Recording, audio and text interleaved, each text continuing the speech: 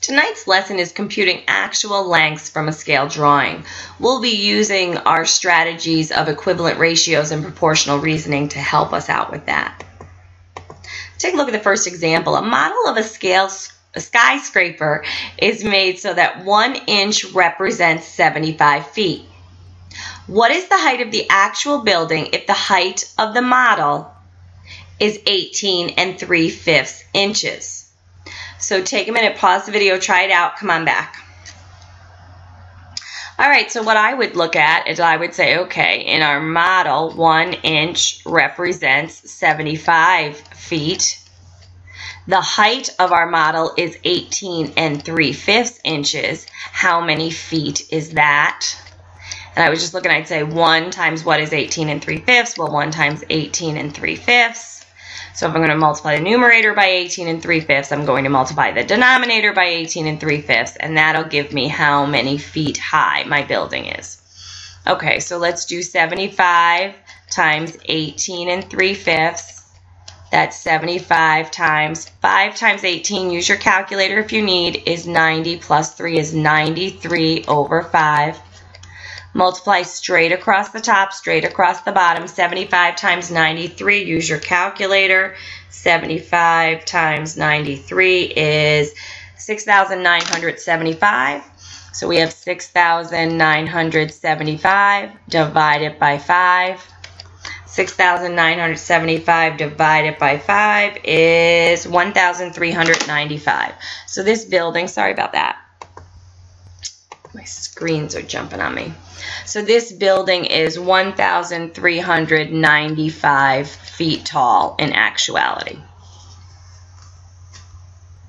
Let's take a look at our second example. The diagram shown represents a garden. The scale is 1 centimeter for every 20 meters of actual length.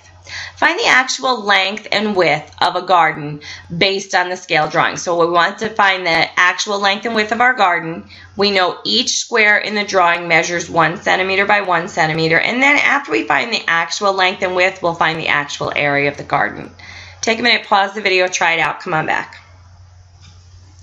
Alrighty, let's take a look. So we know 1 centimeter is 20 meters. Let's figure out how many centimeters in our length. So if I look at my length, 1, 2, 3, 4, 5, 6, 7, 8. There's 8 centimeters in my length on my drawing.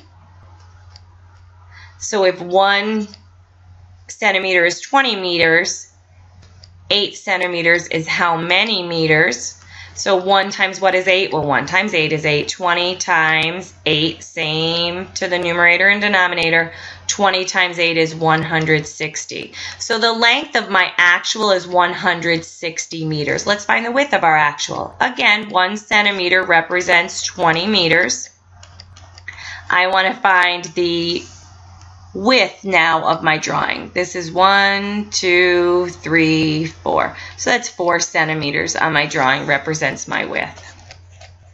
And I want to know how many meters that translates into in my actual garden. So we say 1 times 4 is 4, which means we need to take 20 times 4, which is 80. So the width of my actual garden is 80. The length of my actual garden is 160 meters. So let's find the area of our actual garden. Area is length times width. Let's take our actual length, 160 meters, times our actual width, which is 80 meters. 160 times 80. 12,800. 12,800 meters times meters is meters squared. So this is the actual area of our garden. And it's important that if you want to find the actual area, you use the actual length and the actual width. We're going to talk about other strategies to find it, but it's important that you use the actual length and actual width to find the actual area of the garden. Finally, I'd like you to write up this focus question for tomorrow. Can can understanding scale drawings help you make decisions? And I want you to explain that. So just take a little time. Why does understanding scale drawings help you make decisions? Take care. Have a good night.